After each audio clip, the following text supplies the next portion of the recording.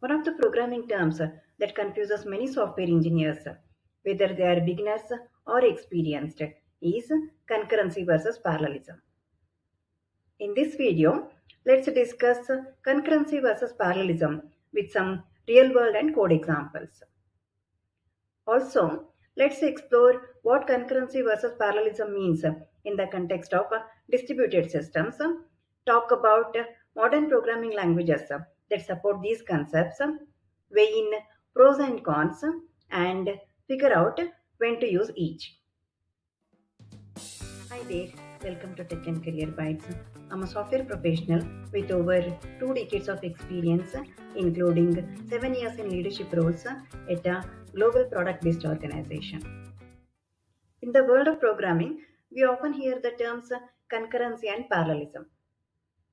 They can be pretty confusing because while they sound similar, they actually mean different things. Let's dive in and explore these concepts. Concurrency is all about handling multiple tasks at once. But here is the thing, it does not necessarily mean doing them at the same time. It refers to managing multiple tasks, often using a single processor to switch between tasks. Imagine a single cashier at a grocery store managing multiple customers. The cashier handles one customer at a time but switches between scanning items, processing payments, and bagging groceries. The cashier is not helping all customers simultaneously, but is efficiently managing multiple tasks. Let's quickly discuss the pros and cons of concurrency. We can then shift gears to discuss parallelism. With concurrency, CPU usage is optimized. It improves user experience by keeping applications responsive. Concurrency is great for IO bound tasks as CPU can switch tasks instead of waiting for IO completion. Concurrency can be tricky because managing state and synchronization between tasks is complex. With concurrency, there are risks of race conditions and deadlocks, which can lead to inconsistencies. Debugging and testing can be challenging with concurrency. Parallelism takes things a step further. It is about performing multiple tasks simultaneously. This requires multiple processors or cores working at the same time. Think of it like having multiple cashiers at the grocery store, with each cashier handling their own customer at the same time. Now, let's discuss pros and cons of parallelism. We will soon be discussing concurrency and parallelism in Java. So, stay tuned. Parallelism significantly boosts the performance of CPU bound tasks. It scales well with multi-core processors. Parallelism reduces processing time for large computations. Parallelism requires more system resources, like more number of CPUs. Parallelism can be complex to divide tasks into parallelizable subtasks. Hadoop MapReduce can be an example of this.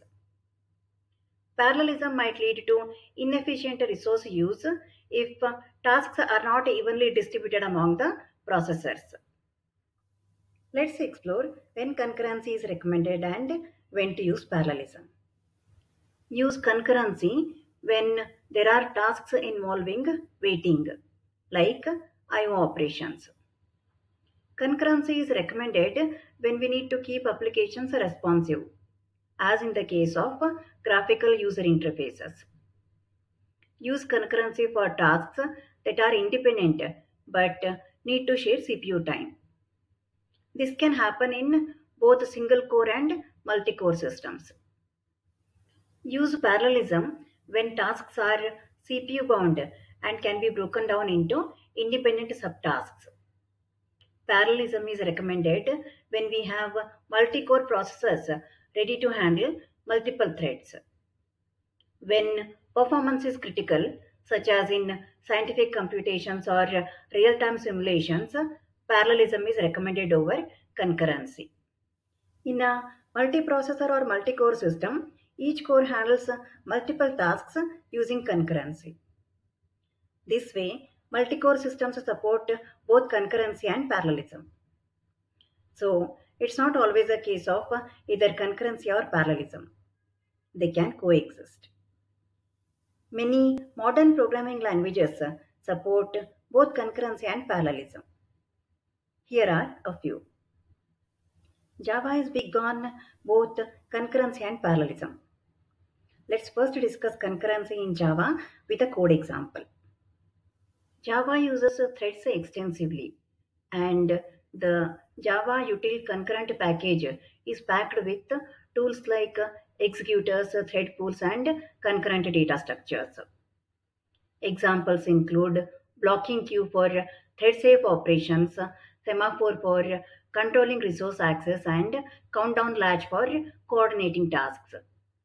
These tools focus on managing task execution and ensuring proper coordination between threads, rather than parallel execution across multiple cores. Executors manage a pool of threads that can run tasks concurrently on a single processor and in parallel on multi-core systems.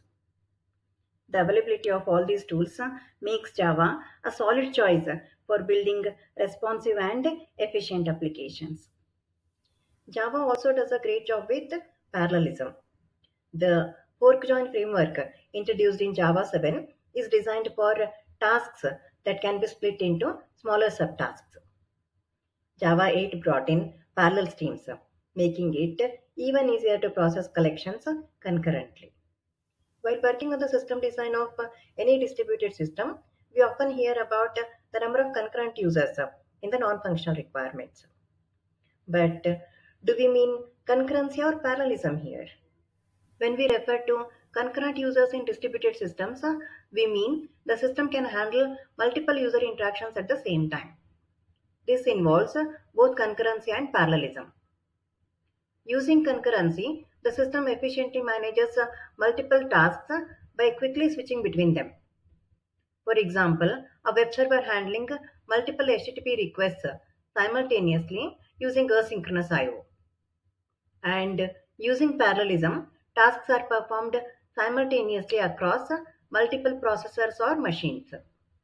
For example, a distributed database processes a large query by dividing the workload across multiple nodes, as in the case of Hadoop or Spark.